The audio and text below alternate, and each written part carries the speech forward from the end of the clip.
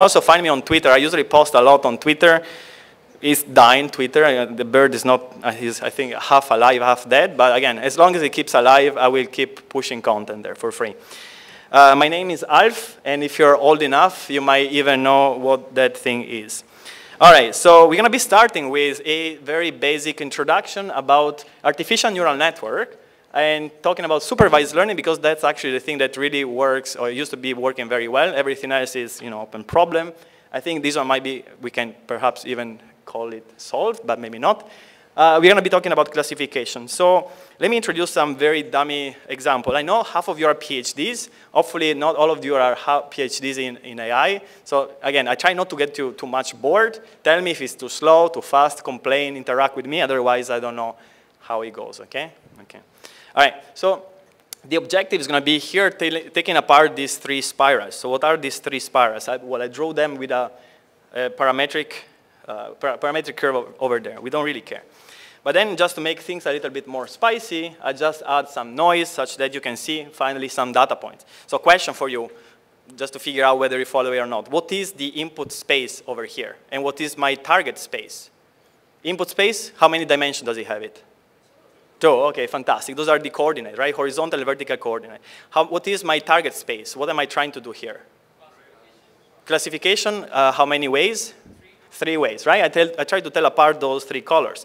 So if I use a perception, so we are back in 1957 with Rosenblatt, linear classifier, what is going to be happening? Well, linear classifier in this case is going to be doing that. And there is an issue here. What is the issue? Well, there are some crossovers. So what can you do? Question. So some of you will say, oh, we can just try to move those boundaries. No, I don't like it. So what we're going to be doing is going to be moving the data. That's what I like it the more. I do things the other way around. So this is what I made when I was teaching back forever ago, 10 years ago. And this is like just undoing the parametric function. And then I show you now a proper video. That's just cheating. And on the right-hand side is going to be what usually you see online, when basically showing you how these decision boundaries get morphed when you actually learn the parameters of this model. But again, this is a bit just to show you some nice animations, but let me show you a proper animation. So this actually I made for my course. And let me show you what's going on here. Sure, allow. Okay. So what's going to be here, I slightly changed the problem at hand. So here we are still working with 2 dimensions in the input space, but my target space is going to be 5-dimensional. Okay? I just try to take apart those 5 colors. So in this case, I'm going to be using a very straightforward architecture. My neural network has 2 input units. Why 2? Because, of course, 2-dimensional points. From 2, I'm going to be going to a 100-dimensional hidden representation. So I use a matrix of size. I don't hear you. Shout. No one is talking. 100 by 2. Okay, I do classical matrix vector multiplication. I get in this 100-dimensional space, I apply a positive part, also known as ReLU. Then I go down to a 2-dimensional embedding space. I go up to a 5-dimensional space, and then I apply something that is called properly soft argmax, that unfortunately the majority of you will call softmax. And you forget the arg. But it's called soft argmax. And there is one chapter in my book why that thing is true. But anyway, it's okay. You cannot be perfect.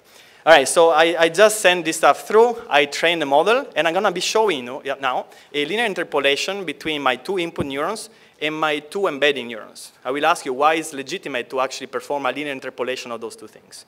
Anyway, I train this stuff. And I just show you again now the interpolation between, again, going through the network with these data points. What you see basically here is going to be a projection from 2D to 100D with remotion of every possible negative number, and then back projection to a 2-dimensional space. From the 2-dimensional space, I go up to 5 dimensions, and I apply the soft argmax. Why do I go down to 2 dimensions before going up to 5? Question, talk, no one talks. You had to shout, but yes, that's correct. So you had to actually be able to display things on a screen. A screen is 2-dimensional, so I need 2 units, right? So this basically is an implicit PCA. Why is Why is almost PCA? What is the only thing that is going to be different if I do a PCA with a neural network versus a PCA with the actual metric decomposition? I didn't hear. No, there are no non-linearity here. I go from 100, after the 100 with the ReLU, to 2 to 5, right? I do this, it's going to be implicit PCA. What's the difference between this implicit PCA to actually a proper PCA? What happens? What's the missing part? If you do a, let's say, singular value decomposition, what is one thing that that algorithm does that doing it by optimization is not going to be equivalent? Yeah, but you get almost there. But the one thing is going to be the order of the, like you don't have necessarily a ordering of the singular value, right? So you don't necessarily obtain two orthogonal components. Anyway, so this is the final 2D space.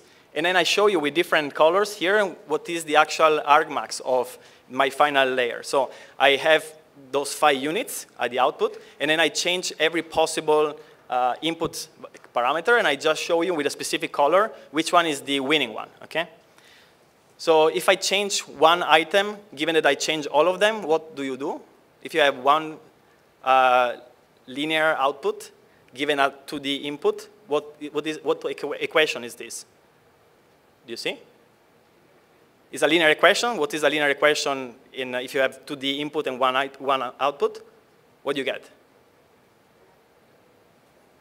You get a plane, yes. So this is basically the intersection of 5 different planes, and those decision boundaries, why are they linear there?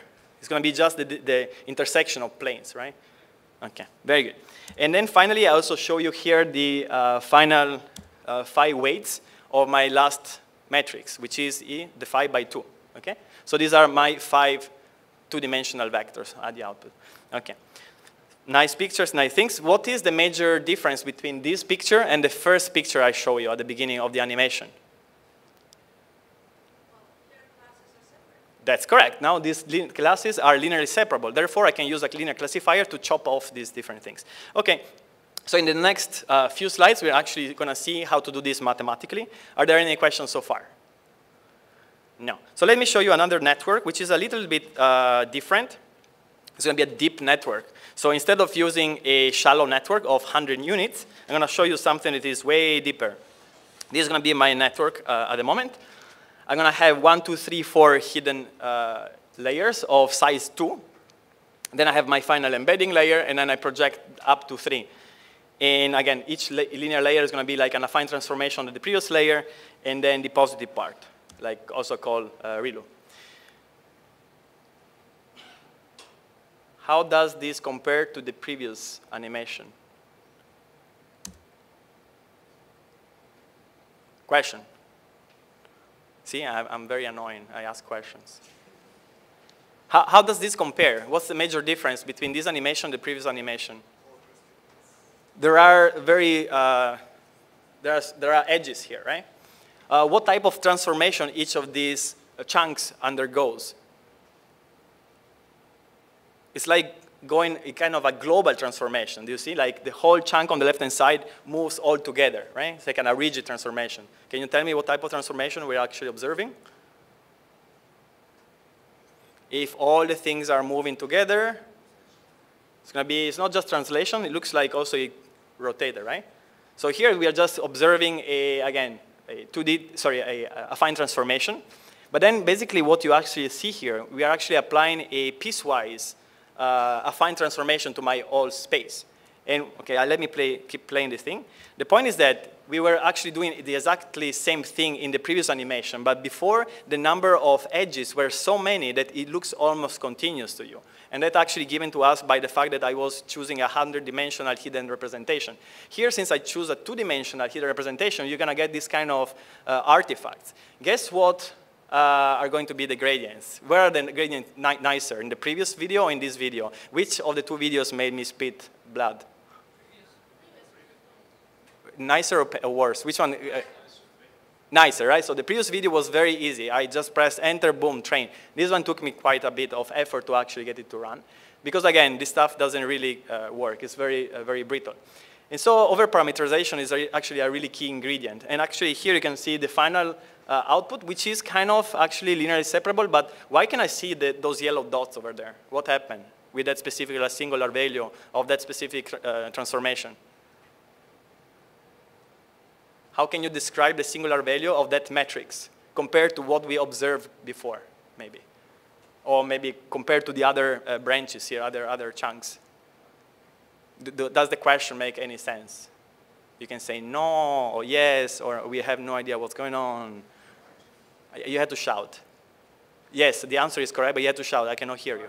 Large, right? So you have very large weights there. And so it turns out these metrics will try to get things done. The gradient descent will get things done by just pushing those weights kind of to grow a lot. So this is actually my first affine transformation. And then here's going to be my first positive part, right? So you can see how I ate all those negative sides. Now I have the second affine transformation. This is computing the second hidden layer. And then again, I'm going to be eating away those negative parts with the positive part, the ReLU. Third affine transformation, you can see how much this stuff scales things, right? And they scale it a lot, and then there is all this eating away. And the actual one thing is you're going to be noticing in this last animation, if you pay attention. Okay, so you can see the x-axis, the red one, and the green axis is going to be the vertical one. What can you notice? What non-linearity I'm actually using? I kind of lie to you. Do you catch this? You're PhDs, right? Half of you are PhDs. You should be catching these things. It's not almost a ReLU. Like, oh, it's almost a ReLU. Why is that? How come? It's a leaky ReLU, right? So it's a ReLU that is leaking something. Like, leak something. Yeah, why is that? Because without a leaky ReLU, I would have had zero gradient. If you have zero gradient, guess what? What happens if you reach, okay, when do you reach zero? Okay, what does the magnitude of the gradient usually tell you?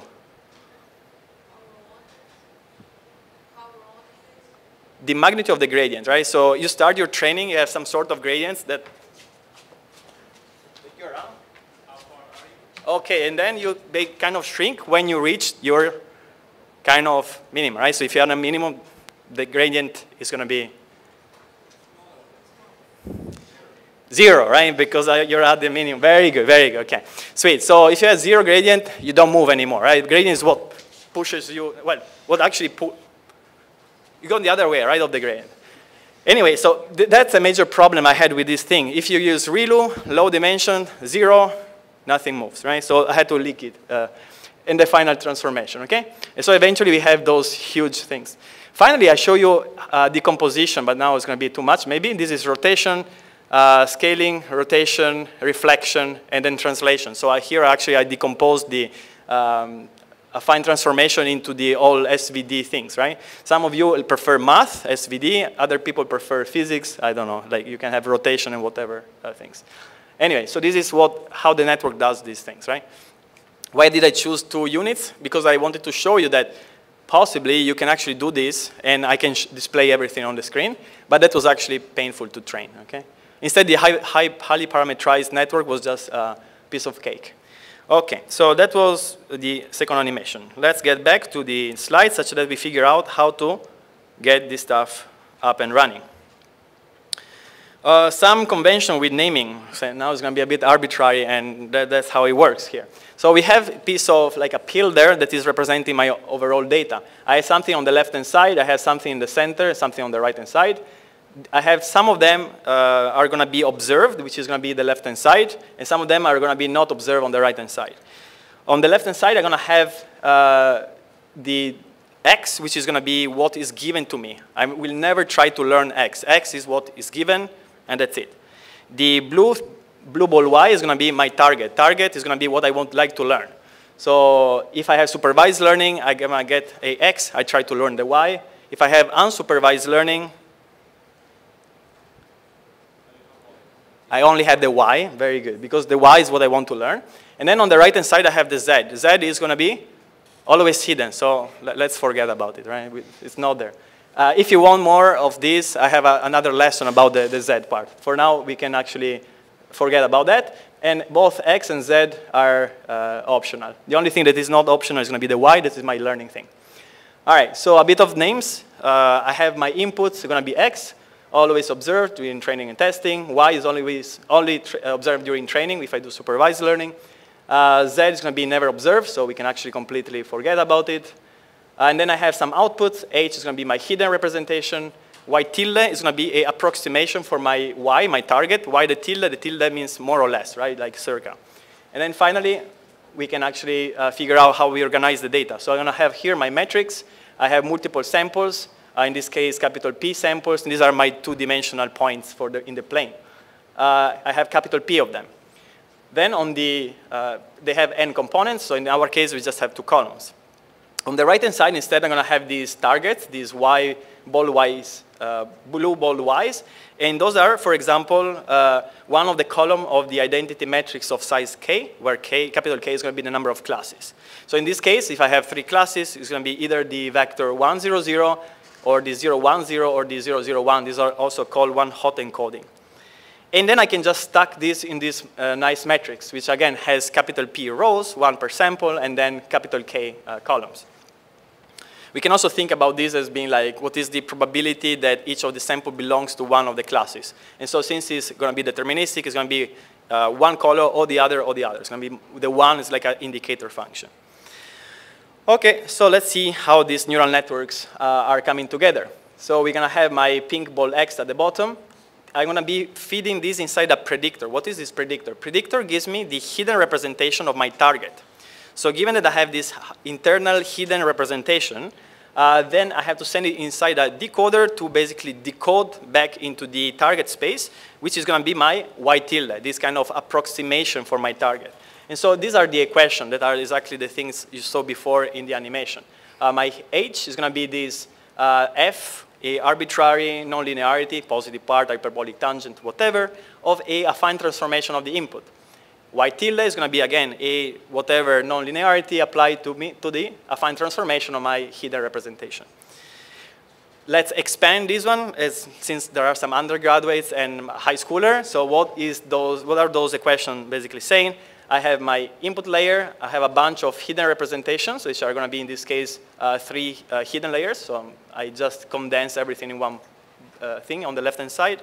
And then I have the final thing. And so how do I compute the first value there? So my first value is going to be given by this multiplication, which is going to be basically the sum of all the multiplication between the inputs and the specific weights. So each input has a specific weight associated to it, which is weighting in a summation. So we have a weighted sum of the inputs, and the weights are going to be what is constituting my neural network, a bunch of weights.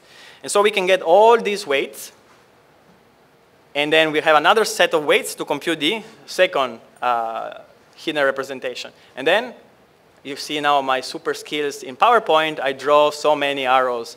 But then Peter taught me I should use tick-Z. And that's a different kind of pain. But I don't know which one is worse. Anyway, so I'm going to be basically collecting all these arrows inside my first matrix there.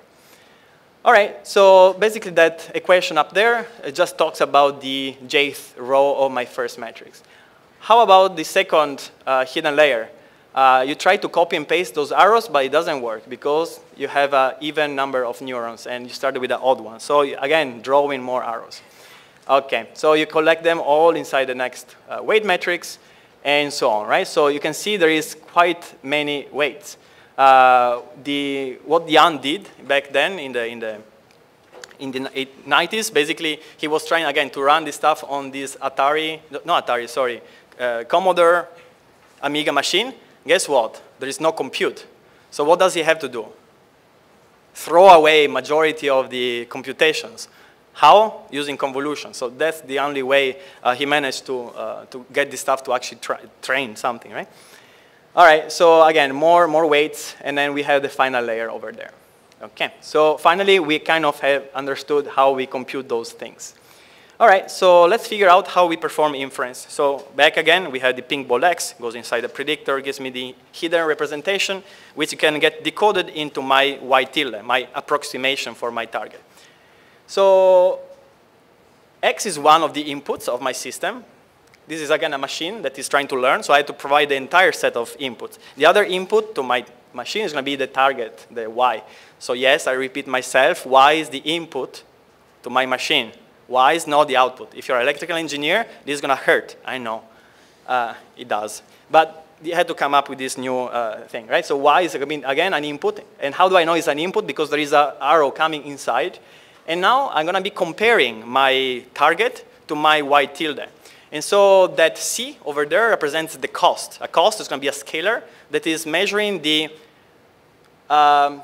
distance, in quotation. It could be a divergence, right? A bit less strict.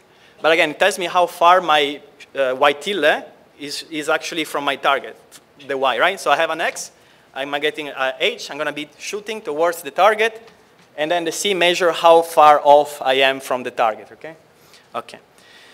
Again, the same equation you saw before. This predictor is simply a high level, like a nice name to actually refer to the first affine transformation and nonlinearity. And then decoder, again, is going to be a different English word that is used for representing the second operation. Why do we use this predictor and decoder words? So here it's going to be slightly, maybe, how do I say? What's the word in English? Okay, I will just explain what I want to say. Maybe we find the word. We try to explain, or we try to tell you how we think about these things, such that you get used to think the same way, maybe, and then you can actually reason with these items, these pictures, these objects, and without using the math. Some of you love math, some of you don't. It's okay, right? And some of you reason in math, some of you don't. Some of you reason in pictures. That's that's me. And so I reason with pictures and with perhaps specific words. So like a bit higher level, a higher abstraction. Also, I use the left-hand side to teach kids in primary school or also grown-ups, like 60, 70 years old. And so the left-hand side is totally fine. They don't need to know another language, right? Math is yet another language to express formal speech, right? You don't need to use the right-hand side. That's why I'm writing the book. The book is going to be about graphical language expressed in neural networks. Try. It's a bit ambitious, but I can. Maybe it's going to be good. All right. So again, those F and G's are going to be some arbitrary nonlinearities, and that specific soft argmax. Maybe I'll tell you. Maybe not why it's called like that.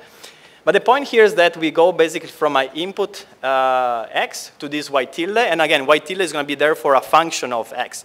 So we can actually think as going from this Rn to Rk. But if you just think about that, it's going to be kind of floated. You really want to actually think that instead of going from Rn to Rk, we go from Rn to this intermediate, very wide, large, hidden representational space that is actually instrumental to actually get everything to work. Let's have an example. You have some dots here of one class, and you have another class in the center. Are these linearly separable? Yes, no, half of you are asleep. I repeat the question. I have some points here, and I have other points in the center. Are these linearly separable? No, okay, good. So how about I take this one, I flip it this way, and I take the things in the center, and I pop it out, and I have the other circle here. Is this stuff linearly separable? Duff, right? And so if you allow yourself to actually go in a higher dimensional space, things can get kind of very easily separated. And so it's really important, again, for this neural net to be going in this high dimensional space, because guess what? Gradient descent is very happy when there are many parameters, because you can simply go around things. Let's say people were afraid of local minima, and so you go down, and then you have like a little bit of a higher up hill, and then you would like to go to the global minima. And you're like, oh, I'm scared of getting stuck there. How do you go around that? Well, if you're in a high dimensional space, that little mountain here is actually, it's like a thing comes like that. And you can just go around, right? So you can think about this way. So if you bump up the dimensions, you can always find a way to go downhill. Okay? That's kind of important. Again, yeah. Is predictor a better name than encoder? Yes, because the encoder is going to be, if you want me, the next lesson, the advanced lesson, the encoder will encode my target, and then I will decode the target, hidden representation. So the green H there, if he actually comes from the Y, would be my encoded hidden representation. H is not the encoded hidden representation of the x. From the x, which is over here, I try to learn the hidden representation not of the h, but of the target, y. So if I move from the x space to the y space, I need to predict what is the hidden of the target.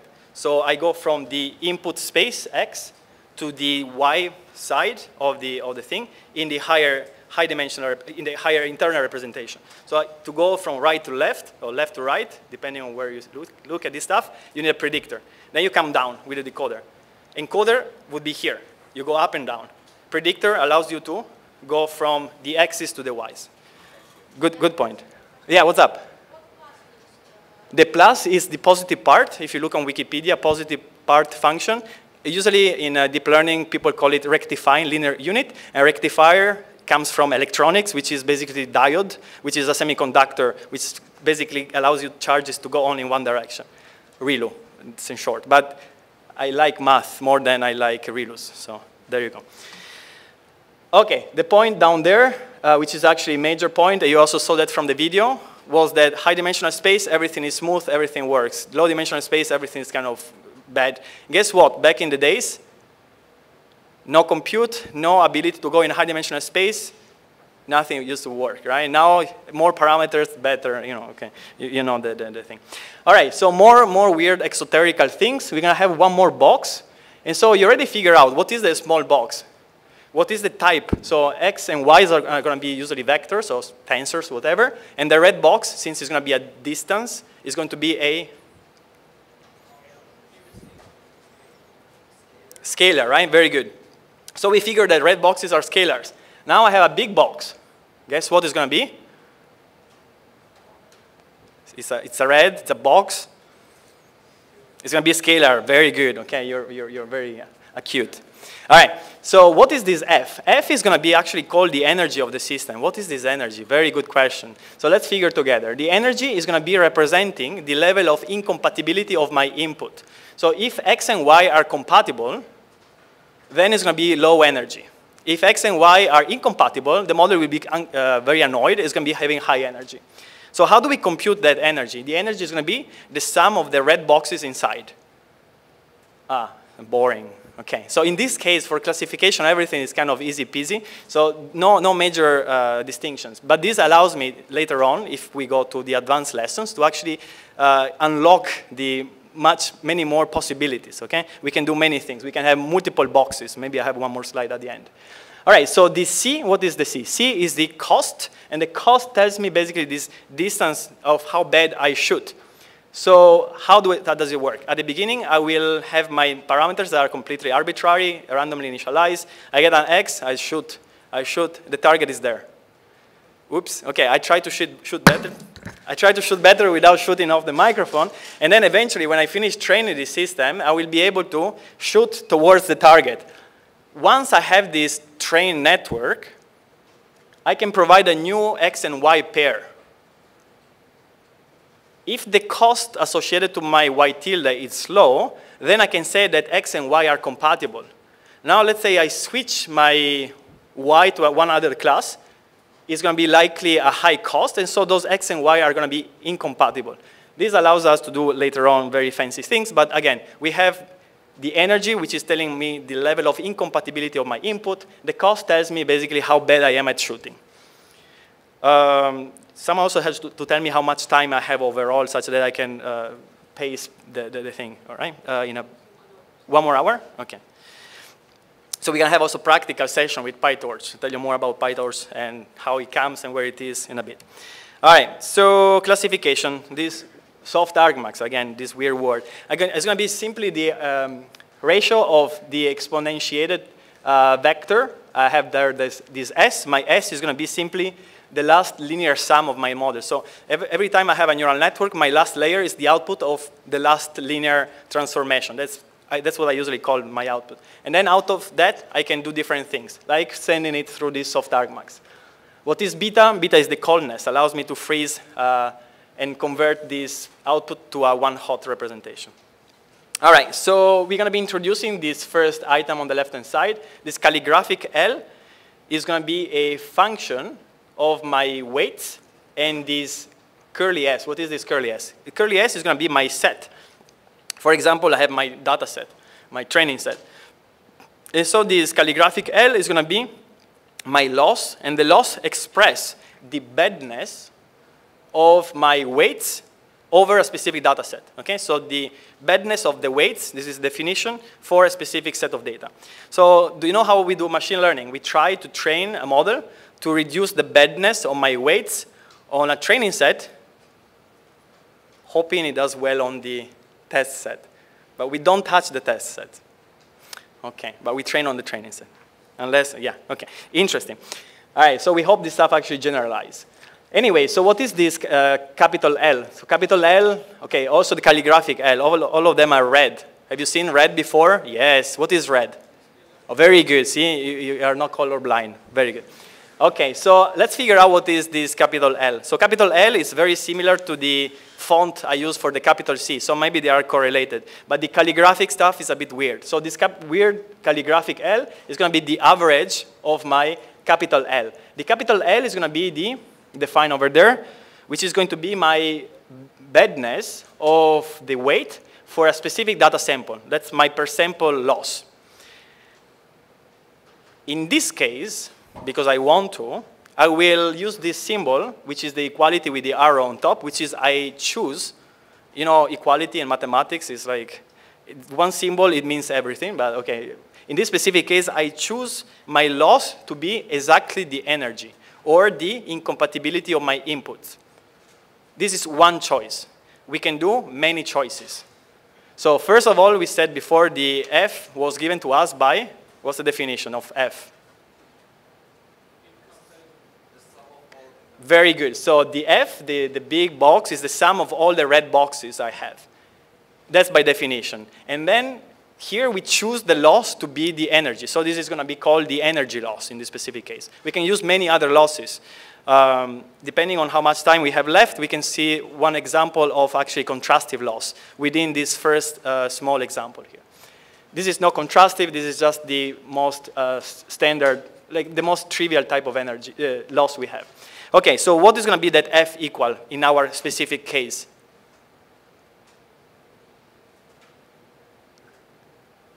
From the previous slide, I know you don't have the slides, but the cost, right? So we said that by definition we have only one box, so F equals C.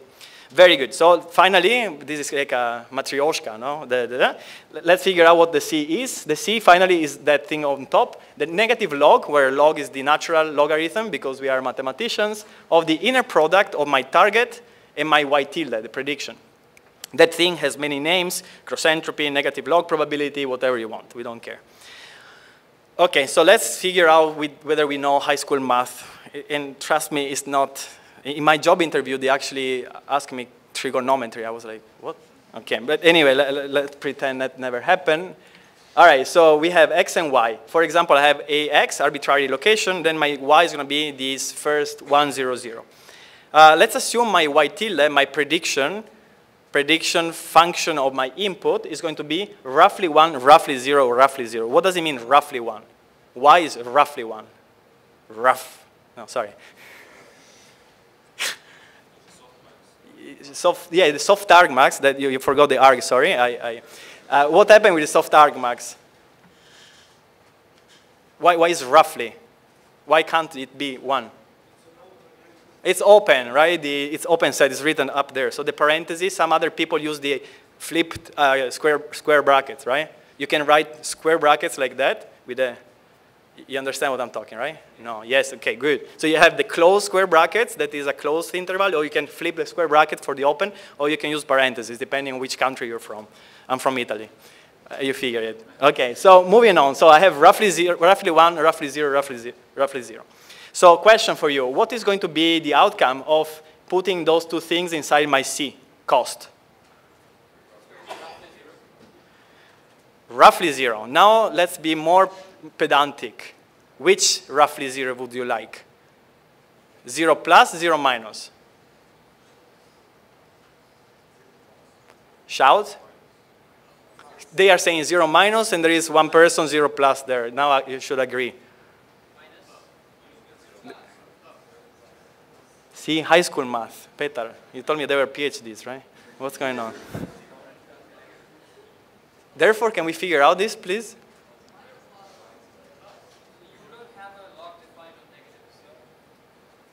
Well, depends, right? You have imaginary numbers too, right? But anyway, so this is going to be, sure. High school, you're right. You're in a high school. I forgot. So yes, there is no negative, okay. That's 0 plus, very good. So all good. So if you get like the loss for a kind of okay prediction, no problem. Guess what? Now my network is 100% is something else. Is this actually a reasonable expectation for my network? Can my network be 100% wrong? Yes, no? Have you worked before in the real world? Why is actually the second one? Why is it actually true? Why can it be true? In real case, not school, right? I mean, all of you are students, right? Like, who has worked actually with data? What happened with data? What's the first thing you notice when you go work? Like when you leave school? Yeah, most, exactly, right? It's a lot of garbage, right? So one of the major things you're going to be doing as intern is going to be data cleaning. Wow, that's amazing. Okay. Anyway, so this actually happens, right? And what happens if you train with bad samples? Do you kill the model or no?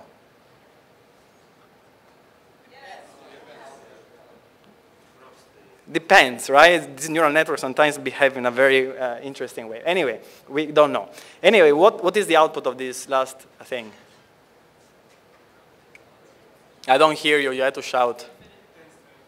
Okay, for infinity means two things, right?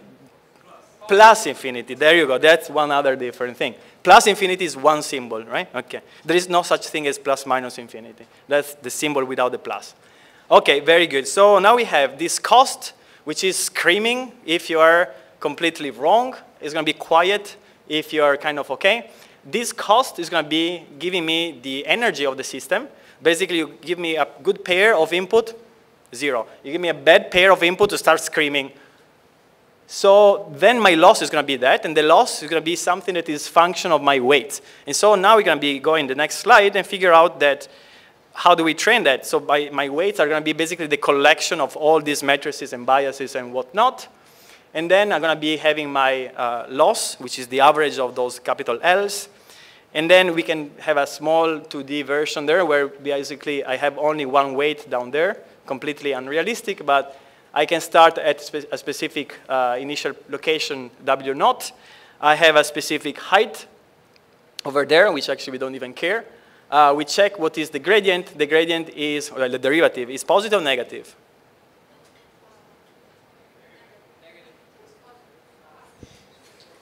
Petar, what's going on?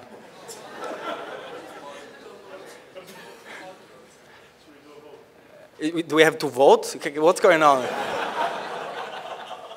Is it positive or negative, the derivative? Okay, thank you. Okay, so if it's positive, I have to, yes, step backward, right? So we go backward, we go the left direction. So we would like to step in the negative direction of the derivative, such that we go downhill. Let's call gradient descent. Just go down. How do we compute these derivatives and gradients and whatnot? So we use something called chain rule. So I don't know. It's like a lot of symbols, but I have no idea what that means. Don't worry. I have slides. So that's actually called backpropagation. Oh, that's why we use PyTorch. So PyTorch was made by my student in 2016. He was my undergraduate student. And he's like, oh, I don't like this torch you're using with Lua. Sucks. Let me just write it quickly in Python. 3 months later, we have PyTorch. I never seen an undergraduate like that before. It's insane. I gave him my Vim configuration. He still used that. He moves the screen. I'm like, what's going on? Like, why are you scrolling? No, I'm coding. I'm like, wait. Okay, fine. See, I'm used to feel dumb, but that's just, a reminder. Anyway, sure. Okay. Could you share the Vim configuration? The Vim is on GitHub. I can show you where my GitHub is because I have all the notebooks online, right? Again, if you check his Vim, he has my configuration. But again, it's like when you meet a professional pianist. You don't see the fingers. It's like, what's going on? I'm trying to play tan, tan, tan, tan, tan. Okay, anyway. Moving forward, right? Yes, why not? Free energy, just quickly to understand what's going on. So these were my initial spirals, and that was my final, the other way around. So here I show you what's the major difference between this picture and the previous picture. The previous picture, the one that was the last version of my animation, I show you what happens when I have my spiral going through the network, and it gets despiralized by the model that was trained with the task of unspiralizing the spiral. So you have unspiralized spirals, and then you can do linear decisions to split the things. In this case, instead of looking at the data from the top of the network, okay, you know networks go from bottom to top, right, as I've been drawing everything. Why is true? Because you have low input, low level, low representation, then you go in the higher dimensional space, so the things go up. Anyway, so this thing here looks at the straight decision boundaries from the input. So your site gets warped, or well, the decision boundaries get warped such that they match the data. The last frame of my animation was just looking at my data that is warped in the input space, and it gets unwarped by the model. So when you look at it from the top, you're gonna see the linearly separable data, okay? All right, so let me show you how this energy looks after we train the model. So here you can see I chose in the first case, if you look at the title, I have my energy for the x and y, where my x is going to be all the possible plane, and then my y is going to be, in this specific case, the first class, the red class. And so all the area on the bottom right-hand side is going to be at height 0. As we have seen, remember the C was giving me 0 if you are actually answering correctly. So I put those x's inside. The x's are giving me the y tilde. I compute the distance between the y tilde and the y. I have a small cost, therefore I have a small energy. That's the energy I show you. This is the incompatibility level between the inputs. In this case, the inputs are going to be the red. You can see the red inputs are having a low energy, right? You understand, right, what's going on? Okay. How many of these planes do I have? This is a plane for the class y equal the first class, right? And then I'm going to have 4 more, right? Exactly. And so if I switch between the different planes, you have basically a 2D function for 5 different possible cases. And since you might like, usually my students like rotating stuff, I have this animation for you. Where you can see basically how this energy grows very quickly as soon as you move your locations of compatible axes. Okay? This is, again, my energy. Why do we care about energy? That's a good question. But because you can actually use gradient descent to go down the energy and find the input which is most compatible with your specific target. We can do many more interesting things if we start talking about, for example, about the Zs, the things that we never see in future lessons. Okay. So we can do many things right now, depending on what you want. I have a very nice set of slides about backpropagation, which is explaining to you those very weird formulas we have seen on the left-hand side. Or I can also show you some coding, either before or after, how to make these things work in PyTorch. Which, okay, hands up, see? Hands up for a little bit of notebook coding and see how we can put together the animation I just showed you before, versus, okay, let me tell you the other option, versus getting a concrete understanding of how backpropagation works with very nice, colorful mathematics and diagram. So hands up for the coding, PyTorch for classification. Okay, and now hands up for backpropagation diagram. Okay, fine, that's okay. That's actually unexpected. So I show you eventually where to find all the resources. Everything is on GitHub accessible, but this actually took me quite some effort. I haven't taught backpropagation, like I started teaching backpropagation like 1 year ago, and when I started, I'm like, wow, this stuff is actually tricky, right? So yeah, I'm not a mathematician, so let's try to figure out how this works. So let's get back to my diagram, okay? This is my neural network, the energy, something different. What's different there? O, okay, there is a O for output, and then there is a D for distance, right, I guess. Okay, so something changed because we are, okay, remember what is the loss? What is the cost that we are using? Negative log of inner product between y and y tilde. And y tilde is actually defined as the... No, y tilde, yeah, but the formula for the y tilde? Soft argmax, which was defined as the ratio of the exponential. Now, guess what? You're taking a log of an exponential. Do you do that in math? Yes. Do you do that with the computers? Why? Numerical problems. Did they know when they wrote the packages at the beginning? Not always, but anyway. So there is actually a book called The Recipes of Numerical something on Amazon. It's very like a bestseller, I think. Anyway, so here we are actually switching a little bit of things. We are going to be simplifying the log with the exponential such that things don't blow up. More details in a second. So let's revise what we have learned so far. We have this hidden representation, which is this nonlinear function of my affine transformation of my input. And then I'm going to be having first here, I expand my first line there. So we have this affine transformation, my A. It's just a shortcut for affine transformation. So I have the affine transformation of the hidden representation, which I call S for linear sum. Why is an affine transformation a linear sum? If you don't know, okay, think. If you know, good. You can ask me eventually. Doesn't matter. Then we define O as being the G of S. What is this G? G is going to be, a new function, log soft argmax. Okay, more words. It's going to be coming. Okay. All right, so guess what? A question for you.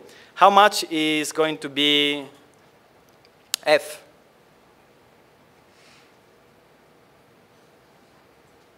You should know the answer. D, very good. And guess what if I use the energy loss? What is the L? Eventually, yes, but before, one step before. F, right? So we choose the loss, L, to be the energy. So that's my choice. So the first equality is actually a mistake. There should have been the arrow, that I choose the loss to be the energy. And then the energy is defined as the sum of the boxes, just D. And D is going to be just the negative inner product between the target and O. There is some magic going on. But if you didn't catch it, very good. Just if you caught it, also good. If you don't know what I'm talking about, don't worry. Okay. Let's remind ourselves what C was. C was my negative log of the inner product of the target and the prediction. And therefore, we have that we can figure out that O is simply the logarithm of my prediction, okay, the prediction, the y tilde. Okay, so we are starting with this bad boy here. The partial derivative of the loss, which is the badness of my weights for my input sample, with respect to my first matrix, Wy. Okay? So the first thing is going to be some sort of, also a matrix, right? Well, the transpose, but we can compute that by having that sequence of multiplication on the right-hand side, which look a little bit scary. Also, yeah, you also notice that I use the partial of G with respect to ds, and that basically is the same as writing the partial of O with respect to S. But this notation shows that this is a partial derivative of G. Again, if you don't know what's going on, don't worry. All right, so we had that the W, the weights are going to be the collection of all my parameters, all the W's, all the B's, and so on. So what's next? I don't know what happened. What? Oh, say again, sorry?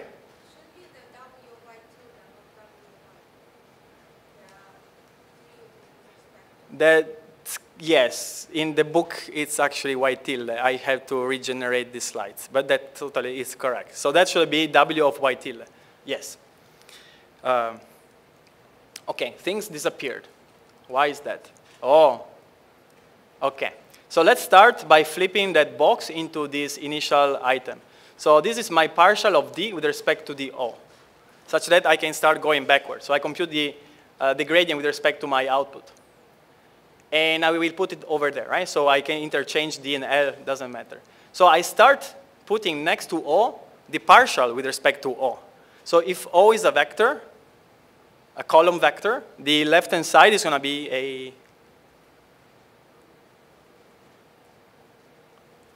partial derivative with respect to a column vector is a, what's the shape of the left-hand side thing? In mathematics, usually, in the numerator layout. Okay, we don't know. So the left-hand side, it depends. Sometimes it should be actually a row vector. And it's a row vector if we use this kind of chain rule. If you use a column vector, you have to switch order of the multiplications, right? Again, not a major deal. So let's make some space over there. And we have that G is that big log soft arc max. And then the combination of that S and O together is going to be my decoder here, which I just express as like a set of a affine transformation, which outputs my S, my linear sum, that goes inside this log soft arc max, and then eventually spits out the O. So we're going to be putting that over here. And now we're going to be going backward with this computation of gradients, such that we can compute what we're actually looking for, which is the how to change, what is the gradient with respect to my WY, the parameters contained in that matrix. All right, so let's clean up and show you some magic with PowerPoint. Okay, so here we have that. My last part, we had a linear sum that S goes inside this G, and then we have this O. My S, in this specific case, I will call it input, and then the O is going to be my output. Next to the output, I'm going to have something I call the grad output. So next to the output, always we're going to have a grad output. And that we're going to be multiplying with this partial derivative with the respect of the output with respect to the input. You can see how basically the partial with the O kind of simplify. And then you can basically recover this partial of L with respect to ds. The big question would be, how do we compute the thing here in the center, right? We ignore this for the moment. We put it under the carpet. But that's how basically we compute now the partial derivative with respect to the input. So when I talk about back propagation, if I'd like to be more precise, it's going to be the back propagation of, what are we back propagating? Can you read the name from the slide? In English, there is an English word. There is a name on the slide in English. It's very fainted. I don't know if you can see. The grad output, right? And so back propagation, if we would like to be putting a noun, the back propagation is the verb, I guess. We are, no, actually, no, it's back propagation is a noun, but okay, we are back propagating, there you go, it's English, okay. We are back propagating the grad output, and then as you back propagate it, it becomes a grad input. Again, it's going to be the input for the next module, which is again, it's going to be a call again, output, grad output, and again, we're going to be doing this multiple times. All right, so we have this grad input, and we can basically write it down as the combination of those things, right? So we just multiply those two first symbols. Okay. All right, and then we can think about, that was actually how Torch used to work. We had those two modules, we had two pathways. Each module had two ways. It had the forward pass, and then we had the backward pass. PyTorch works somehow in a different way because we actually have like a computational graph that is generated on the way, but again, you still go one way and then the other way to come back. And the first, the one way, the top one, the forward way, is going to be computing all these functions. And then instead, the backward way is going to be a multiplication, if you can see, right? It's a multiplication of the output gradient with all these partial derivatives, well, the derivatives of each of the modules. That's basically what happens. All right, so let's move forward by drawing something there. Yeah, so I drew that on the left-hand side. We multiply that grad output with respect to this derivative of the g function, and then I'm going to be getting this grad input. Okay. Guess what's next? Now we had the grad input of this system, which is going to be the grad output for the next item. So this is going to be my hidden representation h, which goes inside the affine transformation. The affine transformation gets fed in also those weights, w, y's, and it gives me that s, my linear sum. So input in this module is going to be the h. The output is going to be this s. Similarly, I have a grad output, which is exactly the grad input of the previous module. And how do I compute now the grad input? Well, no, do we care about grad input? No, now we would like to compute something else. Now we're going to be computing the partial derivatives of my output with respect to the weights. And that's a bad guy, right? We don't know, we don't want to know maybe something. We don't want to know what is the shape of that thing. Let's forget about these ugly things. But again, if I multiply my grad output by the partial with respect to the weights, I'm going to be getting those S's basically simplify if you want. You're going to get this partial of the loss with respect to the weights. And these are going to be called my grad weight. So finally, I have what I was looking for. What is this grad weight? This grad weight were the thing I was looking for, right, at the beginning. This is going to be the direction in which I should. Something's beeping there. Why do we care about these grad weights? Because we can go backwards to minimize the loss, right? But here actually we are, which loss we are minimizing if I take a step backward? In this case, the capital L loss, right? Which is per sample, which would be stochastic gradient descent. Okay, maybe too much information. All right, we can put a big bullet there, and we have this module all combined. So something is missing here. There is something wrong, right? What's wrong? Let me first draw those two things there, and then I'm going to be asking you what happened with the bias. Where should be the bias there? I forgot the bias, right? So how can I update this diagram to make it correct? Yeah, to fix it.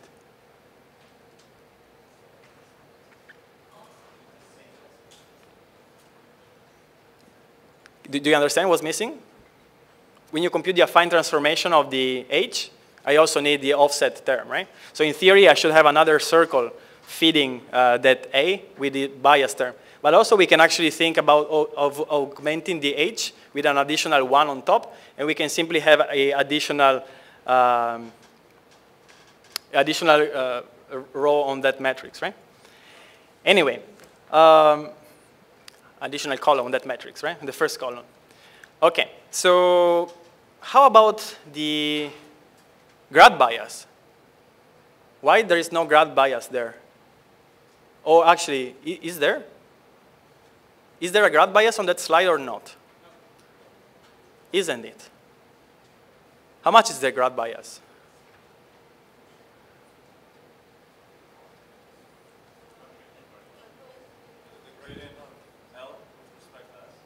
That is correct, yes. Because how do you know that? Because if you do the gradient with the S with respect to the B, it's going to be just 1, right? You have this, basically, you have the grad output is going to be the same as the grad bias. And so sometimes, actually, I say that if you would like to check your gradients, instead of writing hooks, you can just maybe have a quick look at the grad bias, unless if you don't use batches and so on. And you can actually have now a quick way to check what are your gradients. Why would I want to check my gradients? It could be 0, right? So I'd like sometimes to have a look to my gradients to make sure things are just working fine. So some trickery, right, you can learn here. All right, so what's next? Next is going to be the, okay, I just put on things. Oh, yeah, so I switch between, I have no idea what's happening here. Okay. I'm trying to compute the other gradient. How about the gradient with respect to the WH? Well, I can simply do the same thing, and I keep going. I compute now, what am I computing if I multiply the grad output by that derivative?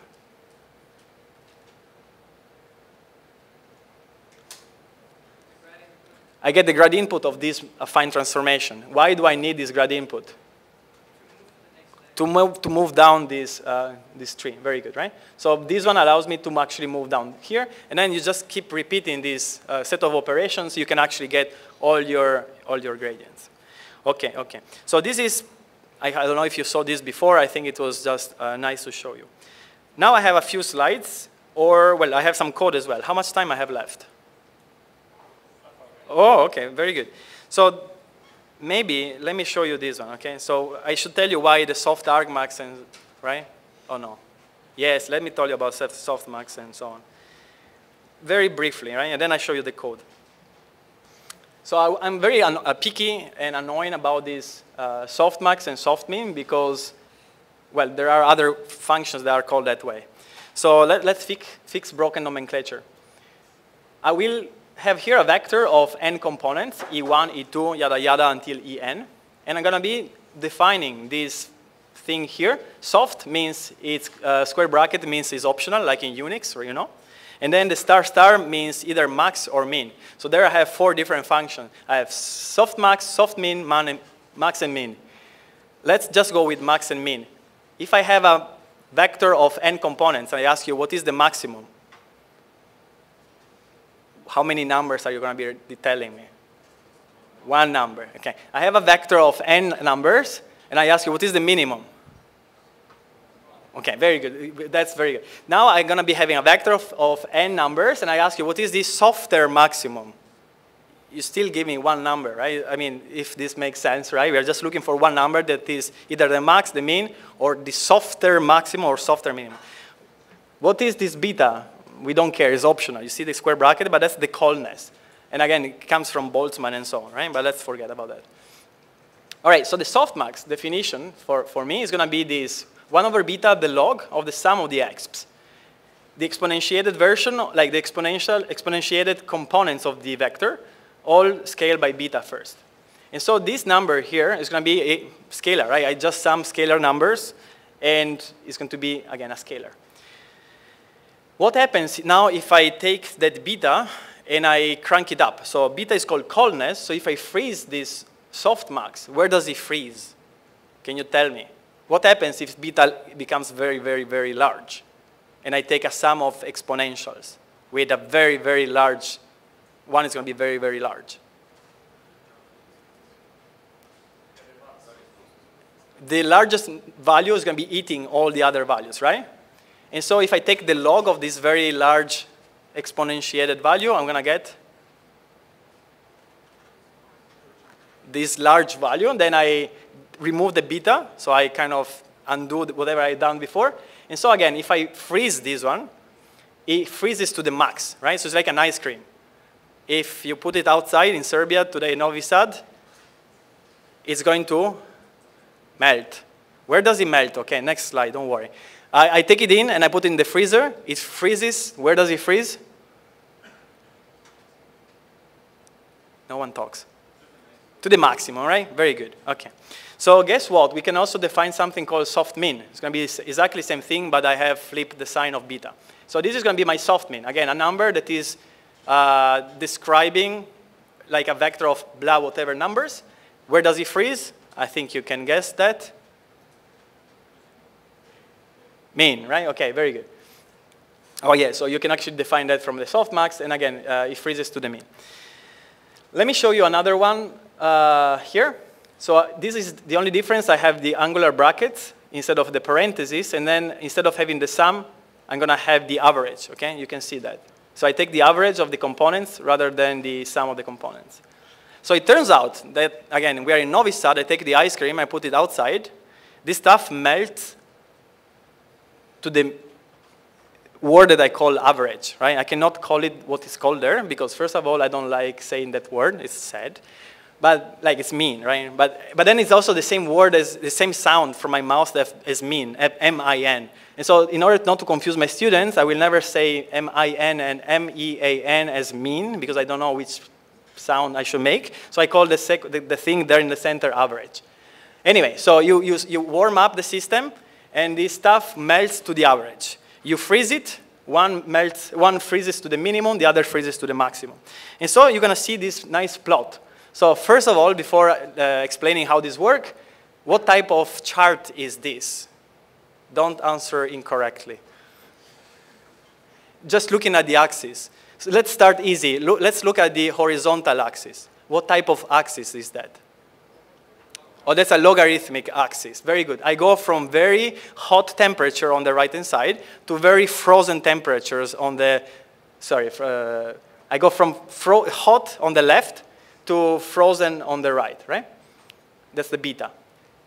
How about the vertical axis? Don't say wrong things.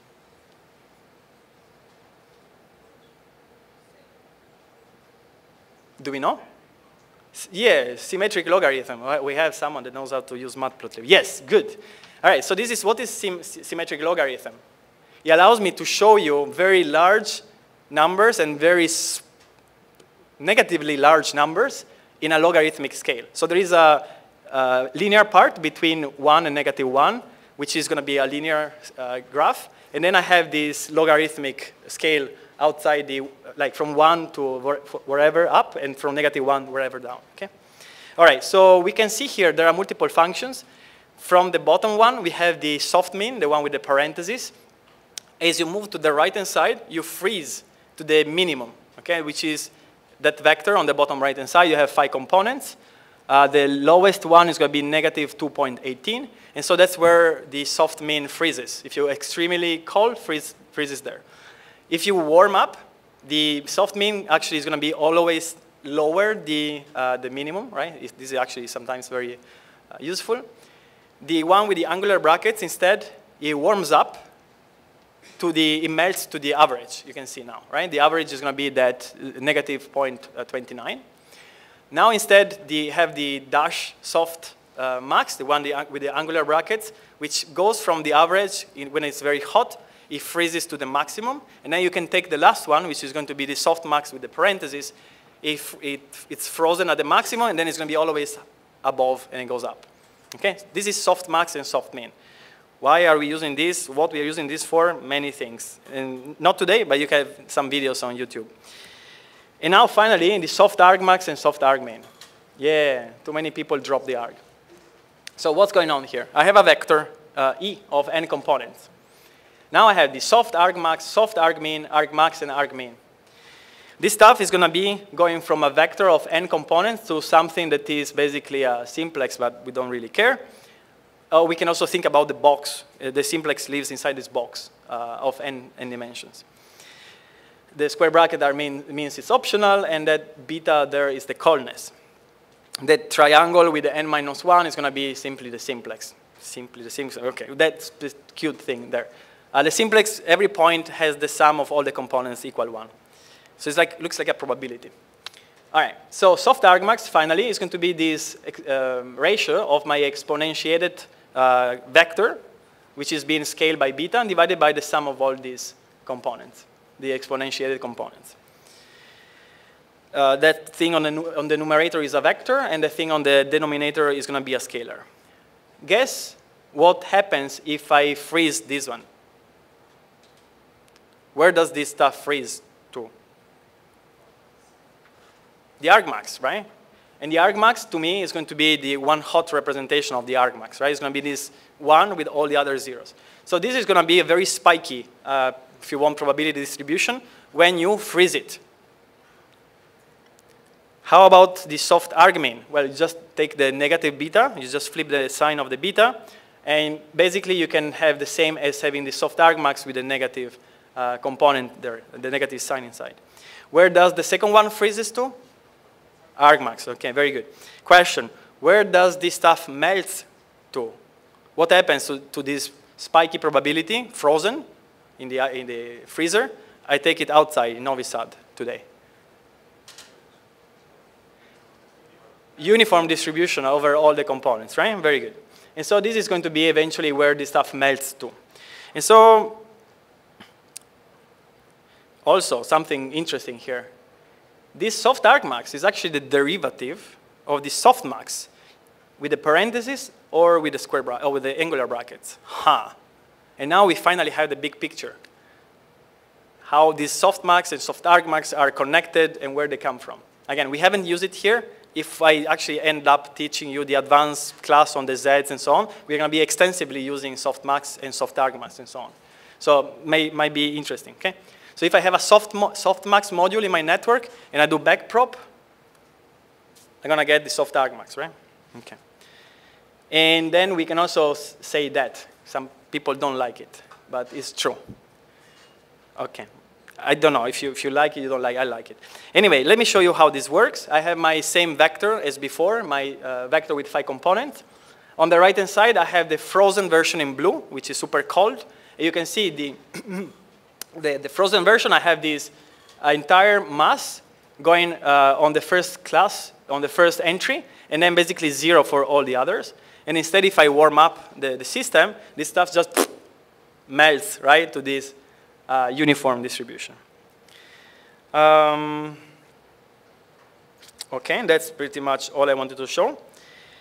Now, I think we have how much left? Oh, okay. So now it depends on you. I still have the notebooks. Okay, everything is recorded, everything is on YouTube. In the next, I do have more slides and also I have more notebooks. So I have one notebook. I can show you where the notebooks are. And you can just run them all, and everything just runs, and there are explanations there. The slides don't have explanation. That's why maybe it's nicer to have me speaking.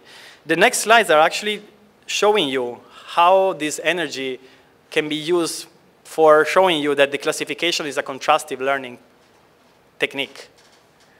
This is a bit more interesting, maybe more complicated. Or the other one would be the easy way out. We have PyTorch code.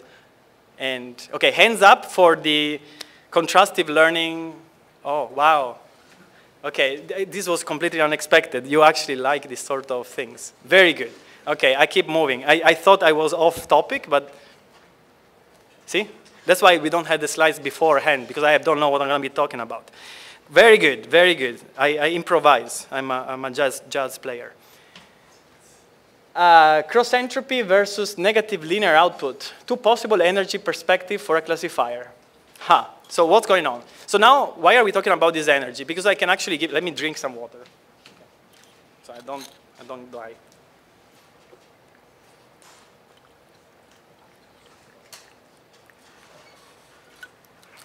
All right, better. All right, so we're going to be actually starting to understand a little bit more about this energy. So far, everything was the same, right? Loss equal, okay.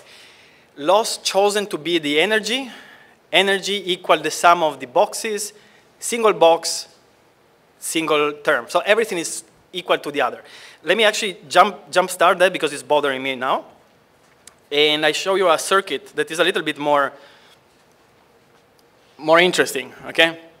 Question for you, what is the energy of this system? Exactly, right?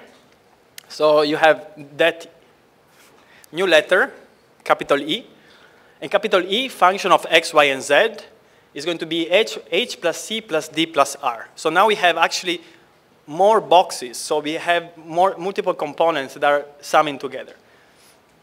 This is similar to a factor graph, right? But again, that stuff is multiplicative, this is additive, right? Because we are in the log space, but again, we don't care.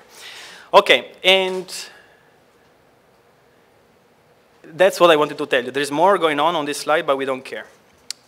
So first of all, we can actually remove that last equality between L and D, or L and C. In this case, because we have, my bad. We can remove the last equality between F, we encounter so far, and D, or C, because in this case, that F is called E. Yeah, different change of variable, but same stuff. But here, actually, I show you that it is the actual sum of the boxes. First. The other one instead, that is going to be the second equality we are going to be breaking right now, which was the equality with the arrow. Remember, we had an equality with the arrow, which is I am choosing to set my loss being equal the energy. That was my choice. We are going to be removing that equality right now. I show you the remotion of the last equality just before. I remove the second equality. So why is this actually irrelevant? Why does it matter? So these things are degrees of freedom you're gaining, right? If you're always doing maximum likelihood, you're always doing the thing that you are supposed to do. Is there more out beside that? Yes, there are 2 degrees of freedom more than that, right? And so I'm showing you how to get more options, right? Not because you know deep learning and machine learning. Do you know you try many things, right? It's empirical science. And then things usually don't work. And then how do you move forward? Where you try something else.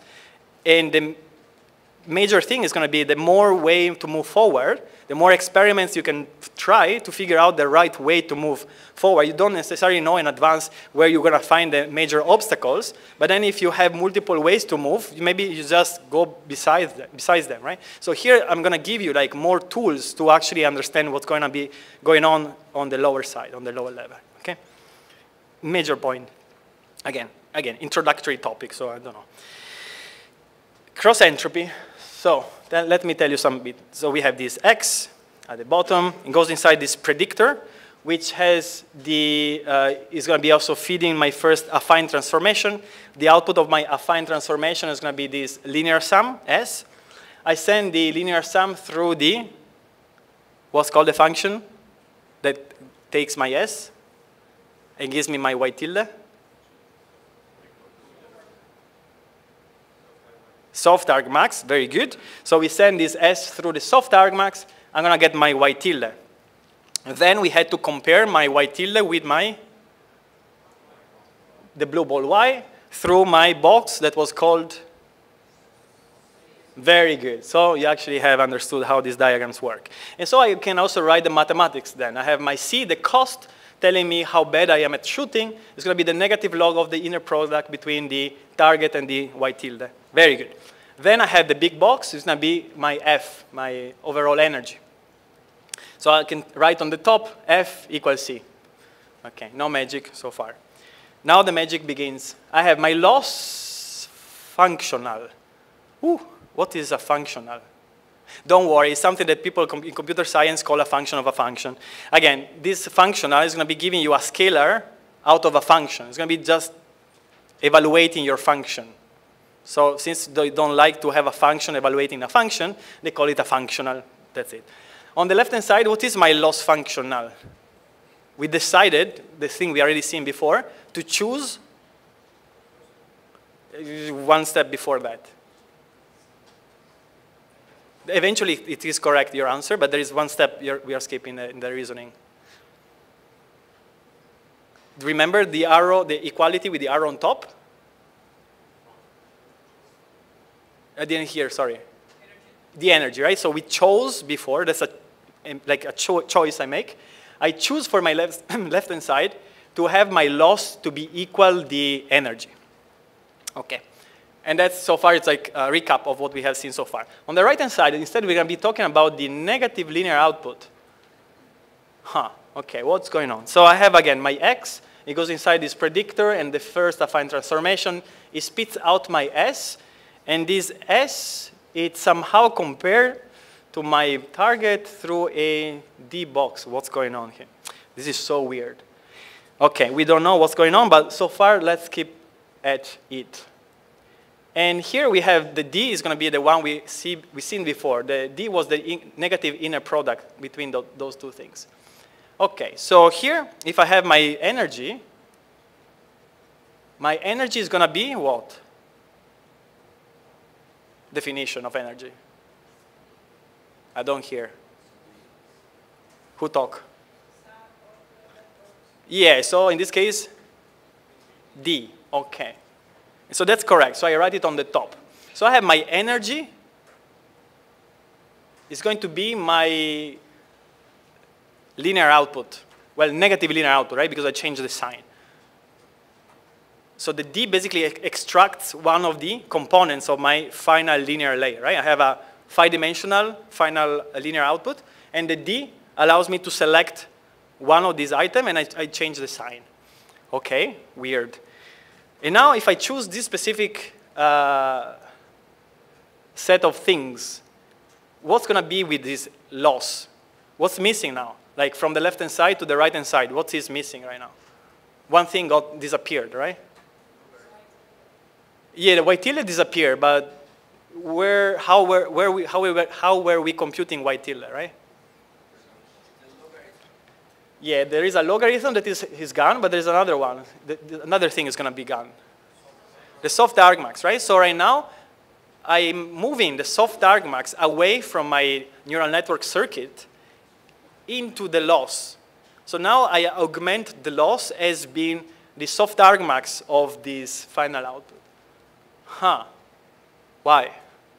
because it's going to teach you something, okay? So before I play the last animation on this slide, let's figure out together what I should put in the center, okay? How is this soft argmax?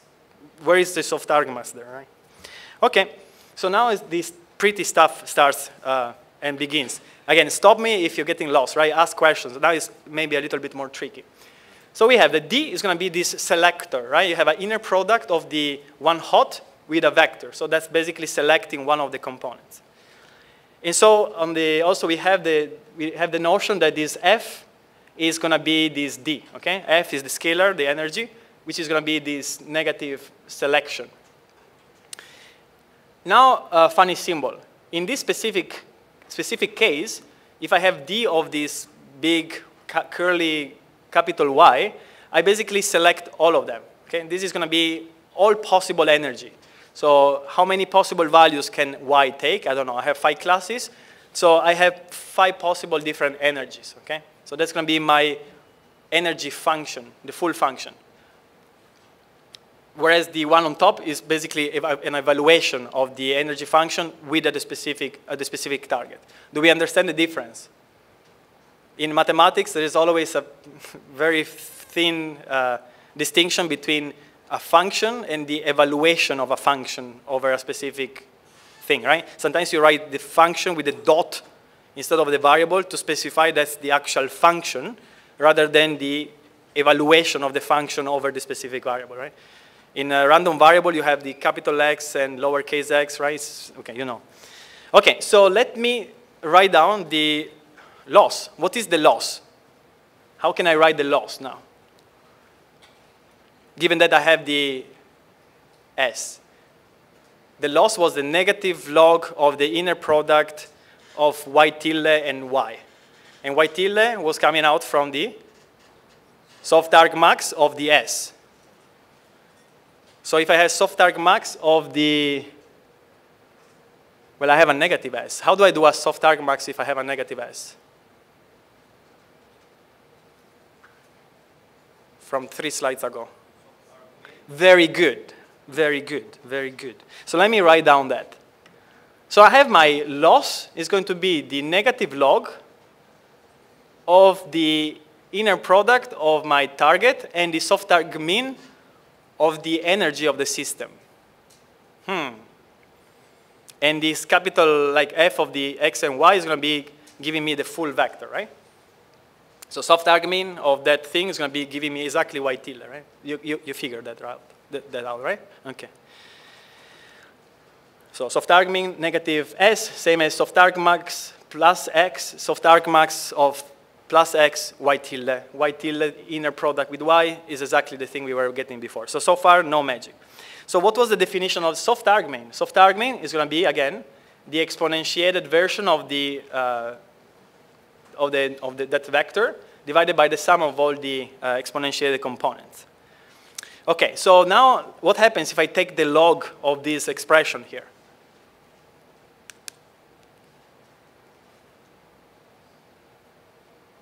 I take the log of a ratio.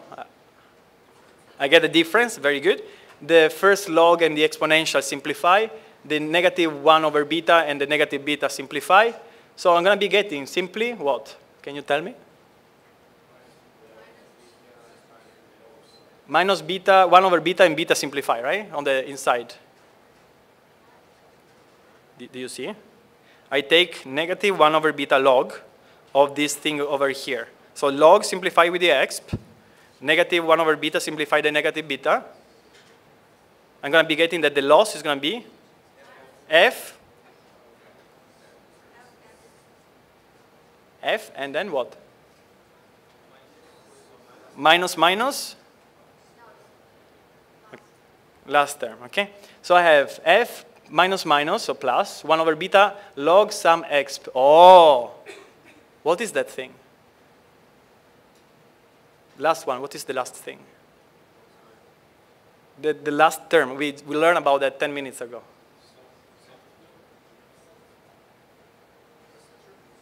It's soft something, yes. Who can guess what soft is? Almost a soft mean? We are getting there. Minus soft mean. Very good, very good. So that is my negative soft mean. Okay, okay. And how do we train the system? By computing. Talk back to me. We have 3 minutes left. We have to gradients. Okay. What happens if I compute the gradient of the soft mean? Soft arg mean. That's why all things are coming together. Let's see how this goes. Okay, very good. So first of all, let me actually press play in this previous slide. So we figure out that the loss for the right-hand side is going to be this, f plus, well, f minus the soft mean, okay? So I'm going to be writing this one here on the top. We have loss is going to be f minus soft mean, okay? So interestingly, what happens if I freeze the system?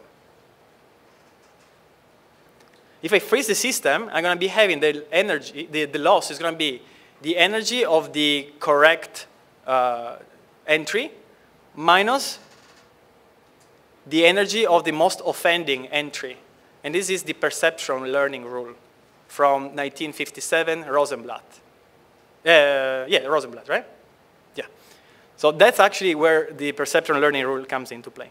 Let's actually compute this gradient. So I kind of speed up because we are running out of time. If I compute the gradient with respect to the energy of this loss, I'm going to be getting what? With respect to the first component, I'm going to get a 1. And the second component, I'm going to be getting this negative soft mean. I can actually replace it with this p, okay? And this p is simply the soft mean, which is the also, okay, I'll tell you in a second what it is also. And then on the other side, if I compute the gradient for these other terms, these red guys are the all possible classes but the correct one, so all the incorrect classes. So if I compute the gradient with respect to the incorrect class, I'm going to be getting exactly the same but a 0 in the first item, right? Because the first item is the correct entry. So I'm going to get 0 minus the probability of the wrong stuff. And so if I just compute, sorry, what's happened there? Something happened? Oh, okay, I didn't show you that one. So the last one we saw that the probability is simply the y tilde, right? On the right-hand side. And this one here is going to be also the y tilde. If you put those two things together, it's going to be very interesting. The gradient with respect to the energy is simply the difference between the target and the prediction. Where do we have that gradient? Where have you seen that gradient before? When is your final output gradient? Just the difference between the target and your prediction. I think that's what you're referring to. If you calculate the gradient, if you have like softmax to cross entropy or sigma to random cross entropy, the gradient of the output or the loss with respect to the output is the target minus the predictor. But there is another type of task where you have the final gradient to be just a difference. Regression, right? And so now, classification and regression have the same gradient? What? Do you know that? Okay, let me go. Last slide, then I'm going to be gone. So that's very interesting. Bread for thought, right? I was just speaking in Italian. But yeah, do you know this expression, bread for? Okay, just think about this stuff. Anyway, let me give you the 3 cases. So first case, all the energy are 0. All energy are 0. I have that, I compute the soft mean of all the zeros. I get the uniform distribution. So all of these things will be pushed up a little bit. And then I'm going to get the good gradient, like for the correct case, pointing down for the correct class. So you have that, this loss, this gradient is going to be pushing down. You can see here, right? This gradient is pushing down on the correct case, the blue guy. And then it push up. So this is one hot, right? The blue guy. This is one hot. That is this one thing pushing down here. And this y tilde is going to be, if I have all the entries 0, if you do the soft arg mean of all 0, you're going to be getting, we said, all uniform. And so every possible class gets increased, but then the correct class gets pushed down entirely, 1. And so after one step of gradient descent, you're going to get the energy for the correct class gets lower a little bit. In case it's frozen, you're going to be getting back the perceptron learning rule.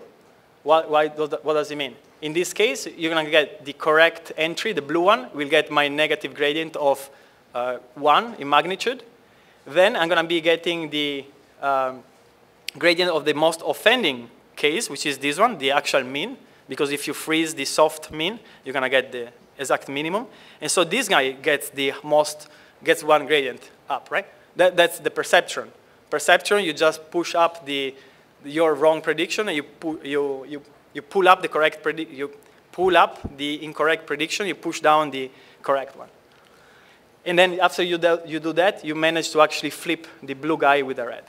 And in the most generic case, where you're going to be having an arbitrary energy, you're going to be pulling up proportional to the probability that the model assigned to each of the classes.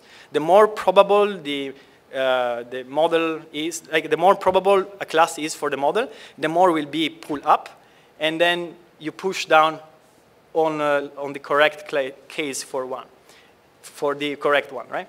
And then you're going to be getting these new values. And so in this case here, when I show you this example here, we have seen how a classification can actually, well, is a contrastive technique. What is a contrastive technique? It's a technique that is training your system to assign low energy on the correct cases, in this case the blue guy, and then it tries to rise the energy of all the other incorrect cases.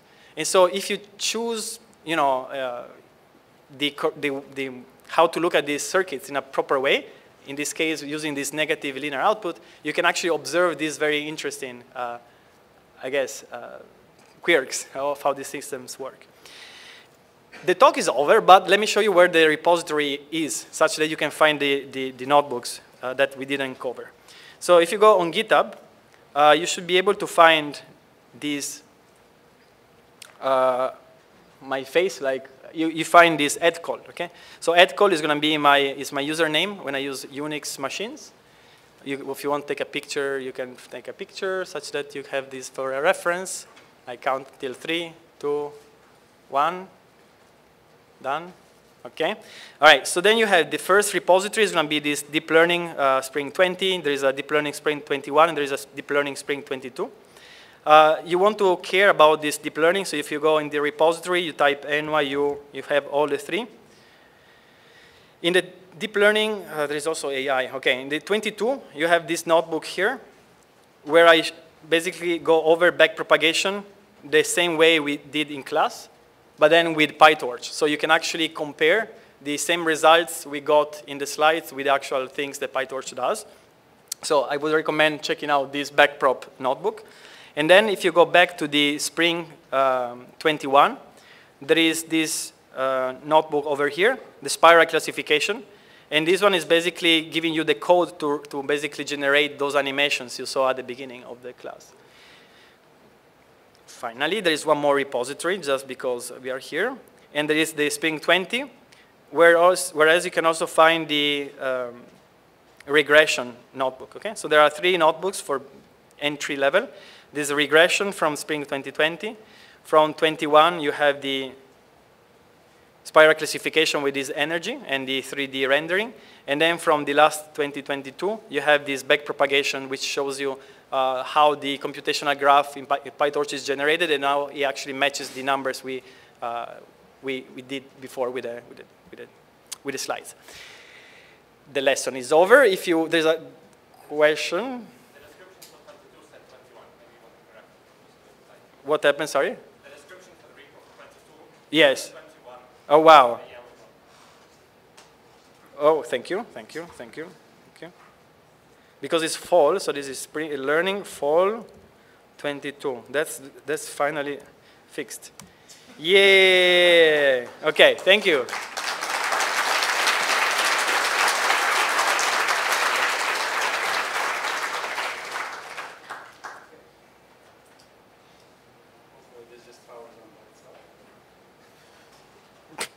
There is this one, this works. You just come over here. Yeah. Well, thank you, Alfredo, for a very, very nice talk. I really enjoyed it, and as I wrote on Twitter while I was live following your talk. It shows time and time again how no matter how much years you spend in deep learning, you can still benefit from learning fundamentals, because I did not know everything that you showed at the very beginning. So, great stuff. So, because of the delay, unfortunately, we don't have time for a lot of questions. I will read out the most upvoted question on the Slido, and then we're going to have a 10-15 minute break. So the top, and you can obviously bother Alfredo all week to ask him questions, right? Yeah. So the top question on Slido is, what is the point of introducing the term energy at all if it's just another name for a cost function? Okay, so the energy is used for inference. And we haven't seen the lessons where we actually use the energy for doing anything meaningful. So we have different terms, right? We have 3 different terms that are actually represented as scalars. We have these boxes, the red ones. The small boxes are, again, are measuring these distances between variables that we have inside our neural circuits. And these are, again, a way to make sure that things get hinged somewhere, such that we have these springs, basically, I will call them springs, that are in attention at the beginning. And then as we are basically training the system will try to relax these springs. And we relax the springs by computing the gradient of the energy. If you study physics 101, what happens if you compute the gradient of an energy? You get a force, right? And so by following these forces, we are going to be able to actually go down and then find like a minimization of this energy. So again, we have these small boxes which are representing these springs that we are putting in order to get the system to move in specific directions. Then the collection of all the springs are giving us the energy, and then the energy can be used during inference to actually find specific inputs that are going to be in nice location. So let's say I train, I don't know if we want to turn off this green-blue thing, but okay. For example, I could use this energy to do some sort of denoising. I have a corrupted input, and then this input will likely have a high energy. And then I can do a little bit of gradient descent to find a new location which has now a lower energy. And so this can be, again, allows you to basically correct the height, like the corruption that the input has. The energy is used at the inference. Then the loss is going to be what we use to shape the energy. So the loss is going to be what we're going to be using eventually, and with gradient descent during training only, to change what is going to be eventually the shape of the energy. But the energy itself is what we are interested in after we train the system. And when we talk about contrastive learning are specific types of loss that allows me to actually assign low energy to good sample and then high energy to bad sample. Like we saw in the case today with classification, when we are using that specific loss, it was pushing down on the good sample, on the blue one, and then pulling up on the bad one. In such that, eventually, when you finish to train the system, you're going to be getting a well-behaved energy, which allows you to, again, possibly navigate your input space with this kind of value. But again, one thing is the loss, which is what is used to find a nice behaved energy, and the loss doesn't have to be the energy itself. As we have seen today, the specific loss we were using was actually a subtraction of 2 terms, which was one energy and then the soft mean of the energy. So again, they are not the same thing, and each of these allow us for an additional degree of freedom for training our systems. Okay? I guess that's the answer I could give. And in the advanced lesson, if it's going to happen eventually this week, we're going to be seeing how to actually move throughout the energy with these latent variables, which are going to be using this soft mean and so on to find ways of addressing the fact that sometimes some inputs might have multiple correct output. For example, I'm driving a car, and then I may take a left way or a right. I take half of the times left, half of the time right. I try to do regression, and the model will tell me just go straight, right? Instead, if I have latent variable model, given that I know in which of the direction I'm going to be turning, it's going to be just learning how to turn left, how to turn right, and it's going to be disambiguate the 2 options without just computing the average overall. again, so that would be the idea for the advanced lesson for the future. That's it. Hopefully source people's interest for the advanced lesson. Yeah.